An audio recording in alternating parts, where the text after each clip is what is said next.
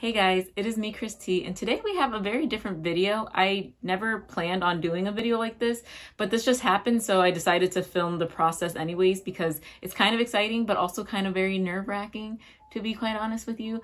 So my friend Allie reached out to me recently. She said she was redoing one wall in her room, and she wanted to commission some of her artsy friends to do a painting or a drawing for that wall.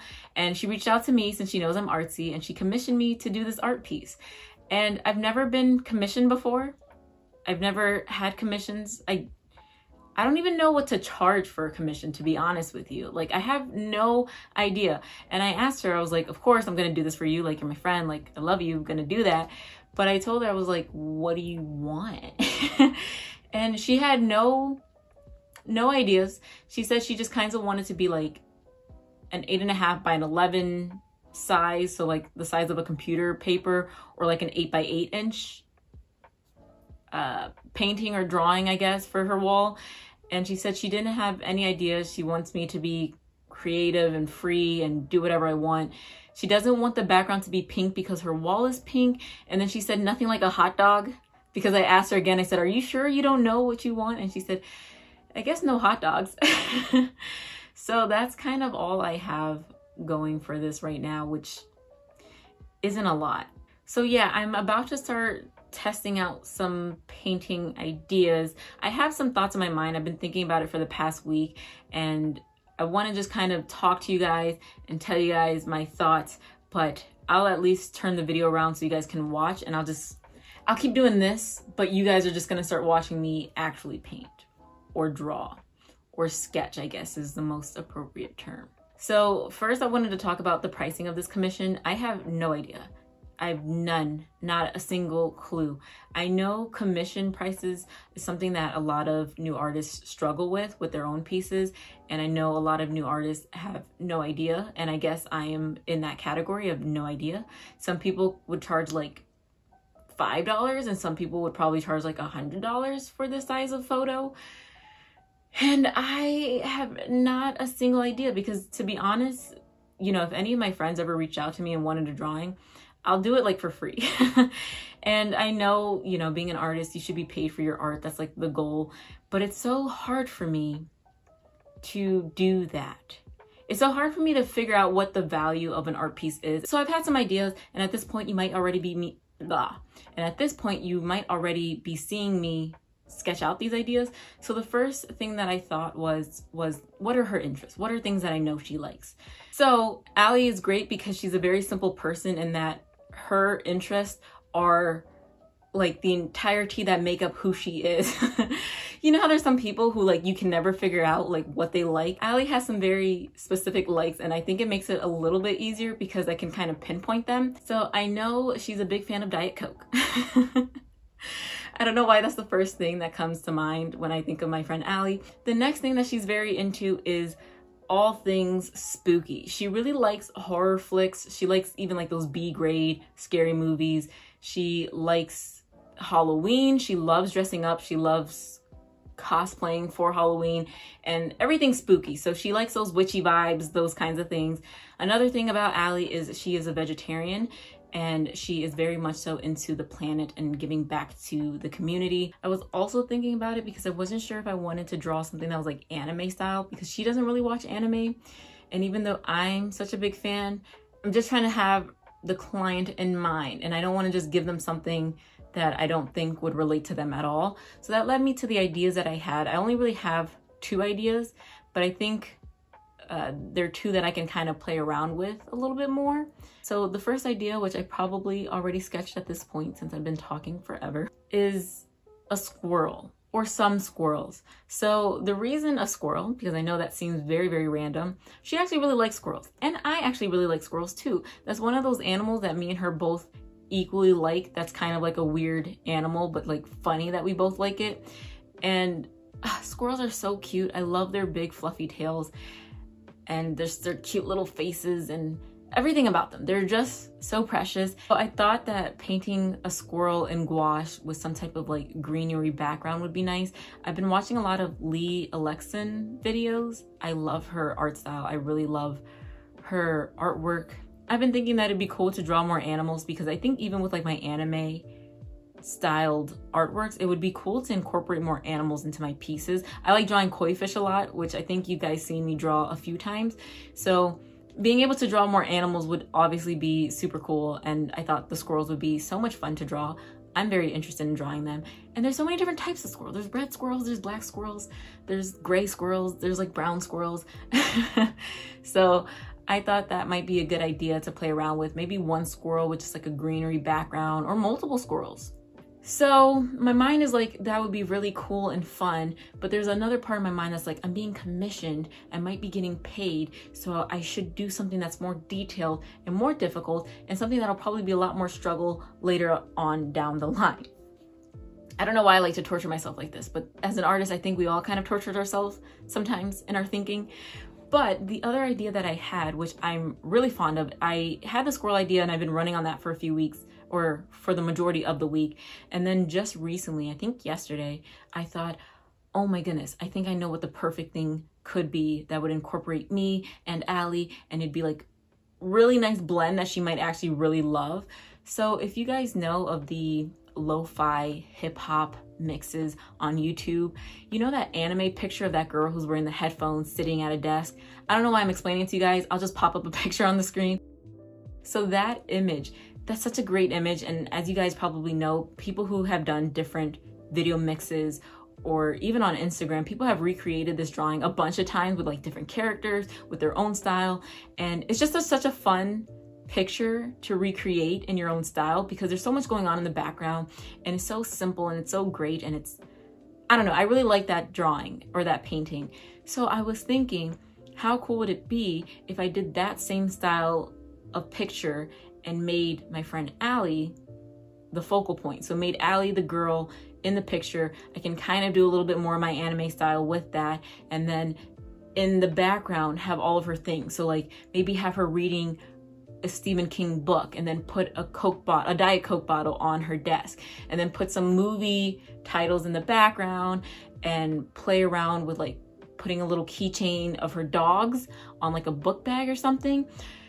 And I was just like, honestly, that's just perfect, because it would really incorporate all of her favorite things into one piece, and it'd feel super personal to her, and it'd be super detailed, which is something that I've been wanting to do more art of, like detailed pieces. But yeah, I think that's enough rambling for me. I'm gonna go ahead and start drawing now so you guys can see that process, and we'll see what happens. We'll hope for the best. Yes.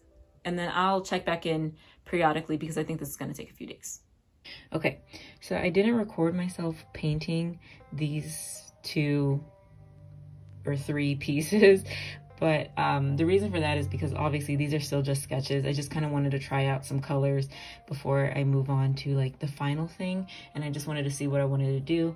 And I was honestly sitting with these for quite a few hours. I think maybe like 3 hours, where I was just kind of like messing around, but also like diddling on my computer. So I want to say that I think I'm gonna go with this one, just because it's obviously the more detailed one, and I can definitely add more elements that are like my friend into this one. Whereas these ones, although they were a lot of fun, they seem a little bit too simplistic for my brain to give it off as like a commission piece. I know, I don't know why I struggle with that, but I do. So I think I want to go with this one. I will say, these 2 I painted with my gouache, and this one I painted with watercolor. I really like the gouache colors. I really think they came out nice and vibrant. Like, even just looking at these pages together, this one looks so much more like pop of color than this one. So those are my thoughts. But look at the squirrels. They're so cute. And then my washi tape ripped this up, which kind of sucked. But yeah, I really like how vibrant the orange is with the gouache, with the background. And so I'm still thinking about it. But anyways, enough about that. What I think I'll do is I'll start recording me drawing the final sketch, getting some paper together, figuring all that out, and then we'll paint it. Yeah? Yeah? Okay, voiceover time. And as you can see, I didn't actually film myself sketching this out. And the reason for that is, one, I hold my pencil really weird. And as you probably saw when I was doodling in my sketchbook, you can hardly see what I'm doing anyways because of the way I hold it. I blame this on being lefty, but what can you do? Second, I knew this video was going to be pretty long regardless, so cutting that out just made sense since you already saw me sketch a draft of this, and I thought the painting process would be more interesting for this final piece anyways. Now, before we get into the details of the commission itself, I wanted to talk about what you're seeing me paint right now. So that yellow block of color that I'm putting in the background, that is an underpainting. And the reason I did this is because I wanted a cohesive look for the entire piece. And with watercolor, this makes sense to do in the beginning. I think with inks, you can easily do this at the end. And even in digital, you can do this at the end with like an overlay. But in watercolor, since you always risk lifting up previous layers of paint, it's best to do this at the beginning. And the reason I wanted to do that with this piece is because I knew I was going to be using almost every color of the rainbow, but I wanted the piece overall to have a very distinctive tone that tied in everything together.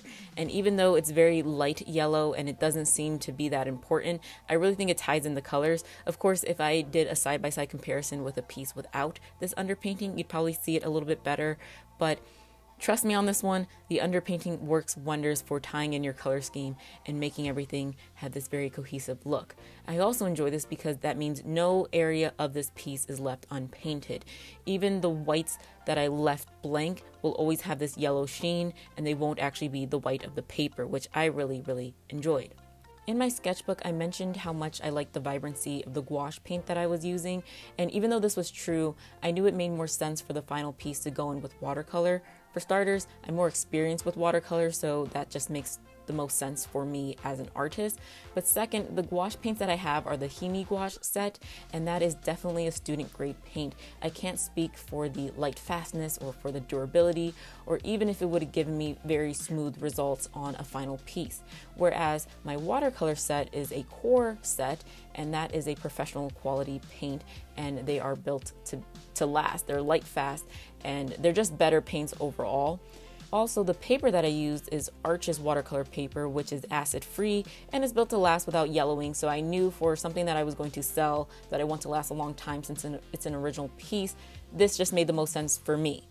Speaking of supplies, I do have absolutely every single supplies I use for this final piece in the description box below, including the type of pencil I sketch with and even the erasers that I use for this piece. So if you have any questions on what I use, it's all in the description, and I think I can recommend just about everything. I really love working with the products that I have, so that'll be all there for you if you just wanted a reference. Now, I will talk a little bit more about the painting process that you're seeing and go into details there. But before I do that, I wanted to step away to talk about commissions and this as a commission piece in general, because I'm pretty sure that's what everyone's most concerned about, as this is a commission video. So like I said in the beginning, I didn't know what I wanted to charge for this, and I thought that I would just tell her to give me whatever she thought was a good amount, and that is exactly what I did for this piece. I told my friend, you know, whatever you want to give me for this, I'll take it, just nothing crazy. And I think that was a little bit difficult for her, but I was okay with that because since I had the stress of painting this, I think she could have had a little bit of stress on what to give me for this, and she did give me $50 for this piece. I thought that was perfect. Of course, I know for a piece like this, I could probably charge over $100, but since this was something for my friend and I had a lot of fun doing this anyways, I didn't want to take that from her. So I thought $50 was really a great price to get for this in general, and it was definitely more than even I would have expected. I probably could have gotten $20 for this and would have thought that that was accurate as well. So $50 was a nice amount to get. But I do want to mention, again, this was a friend that I was giving this to. I didn't even take a prepayment. I looked at some videos on YouTube about commissions, and it did shape my ideas on if I was doing commissions as an artist in the future, how I would kind of structure things.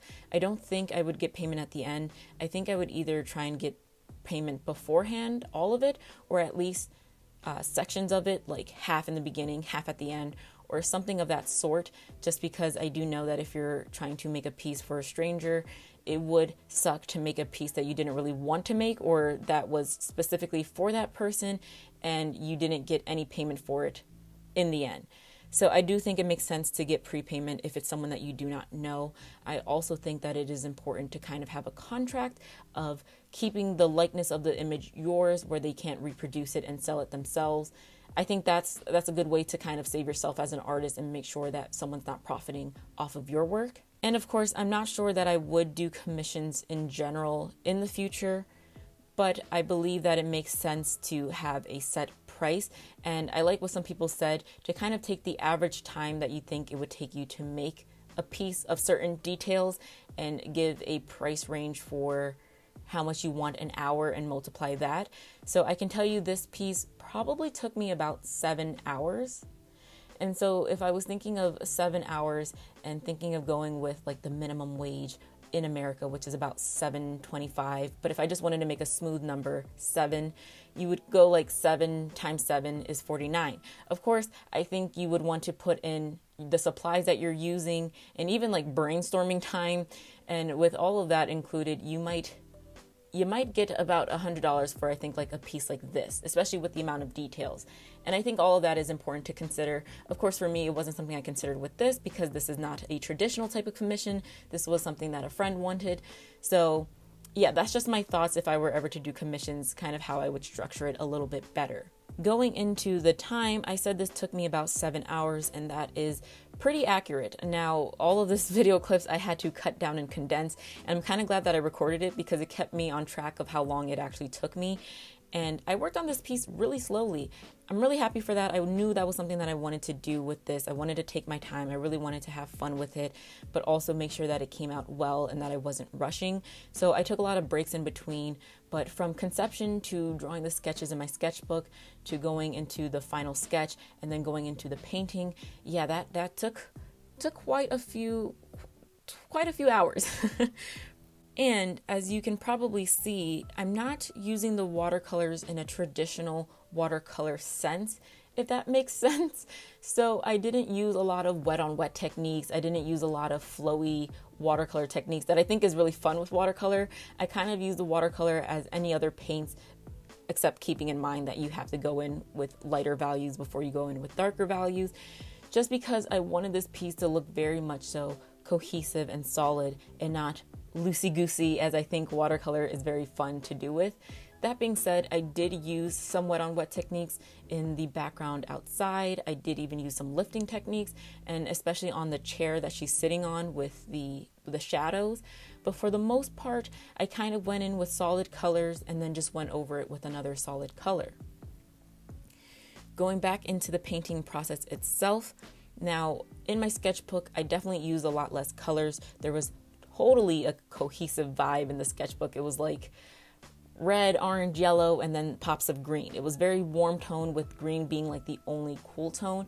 But for the final piece, I didn't want to limit myself that much. Again, the reason why the underpainting was so important for me.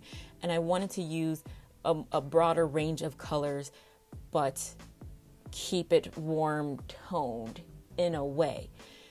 So that was a little bit difficult in a sense, but I think it all kind of tied in together. One thing I knew I didn't want to do was have any one color just in one side or one block of the piece. Every single color I used, I wanted to make sure that I used it more than once, pretty much. So I didn't just use purple in one place. I knew if I used purple in one place, I'd have to use it in another place. And the same with every other color.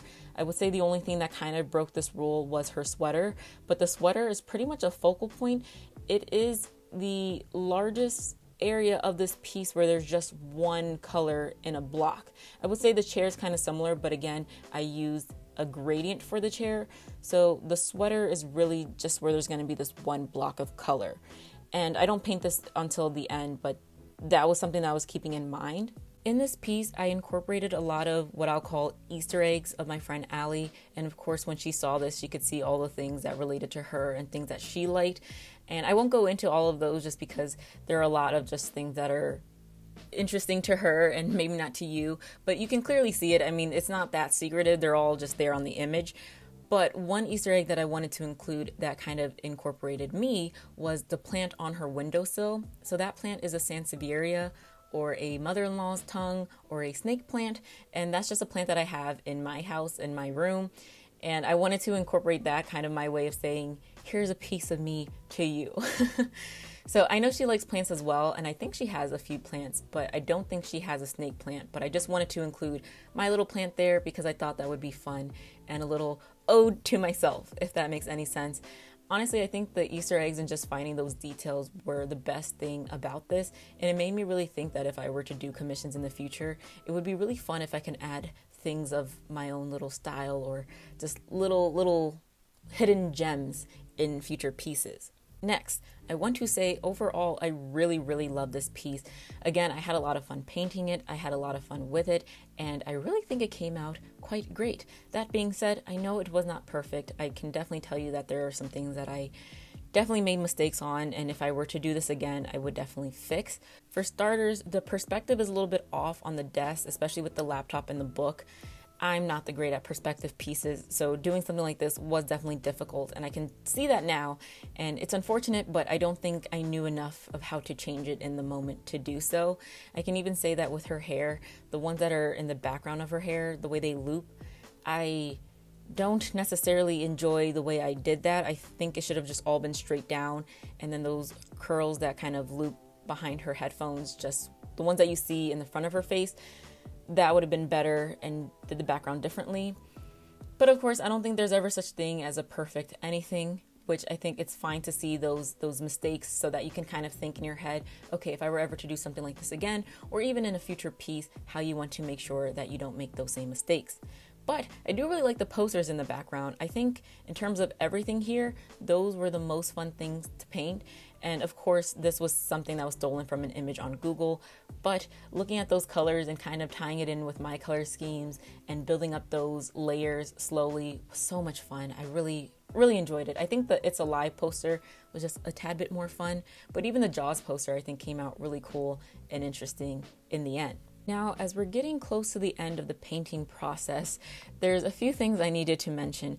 One, I completely didn't film just one last portion of painting. I don't know what happened. When I was looking back at my videos, I was like, oh, I just didn't film the last colors that I did. Guess not. So it wasn't even something that I lost or that got corrupted. I, for some reason, didn't film it. I guess after painting for about 5 hours, my brain was just like gone, and at some point I stopped recording and just didn't pick back up on the recording. So it will kind of end a little bit abruptly where I didn't put in last details on the sweater or on the Jaws poster and a few other background pieces. I'm sorry for that, but what can you do? Another thing that I knew I wasn't going to film and I didn't film was me doing the line work at the end, because like the sketch, I knew I wanted to get really close to the paper and make sure that the details were there and take my time with it. So my head was completely over the painting and my hand was blocking everything. You wouldn't have seen anything anyway, so I promise you didn't miss much. But it's a little unfortunate because I think those final details are what ties things together. So we're at the end of the painting process. Again, my apologies for not filming that last piece of painting. And of course you didn't see me put the line work in. But anyways, as you see, I have this really nice, cool paper cutter that I'm using to cut this paper down to size and clean up the edges, because in the Arches watercolor block, they had this like black edge to it. So I just went ahead and cut that off. Right before I painted this image, I went to the art supply store because there was a few things that I needed to pick up. And while I was there, I saw this paper cutter and I was like, oh, this would be nice, because although I can cut decently straight with scissors, you can never get as straight as just a straight edge paper cutter. So I really like this. It's very compact, it's easy to use, and it was the perfect size for the paper that I needed it to be, to make sure that it fit and would cut what I needed it to cut. And yeah, I think it turned out great. I really love the white edge of the washi tape that I use. And then of course I went ahead and signed it at the end because I knew I was finally finished with this piece. But at the end here, I just wanted to compare it with the sketch that I made in my sketchbook. I wanted to show you guys our humble origins and just compare it with the final piece. As you can see, my art style can just drastically change from one piece to the next. It kind of looks like two different people drew this, just from how detailed the one is and how better one looks to the other. But I think when I'm in my sketchbook, I always like to be a little bit more loose anyways. So that's where you see that difference there. And as you can see, I definitely changed what colors I wanted to use. And even the posters in the background. At first, it was going to be Dracula and Frankenstein. And I changed it to Jaws and I believe it's Night of the Living Dead, something like that. So yeah, there was a lot of changes, but I definitely think that the sketch really helped me put into perspective what I wanted to have. And overall, I'm just happy with how it came out. So yes, thank you guys for watching this video. And as always, I will see you guys in the next one. Bye-bye.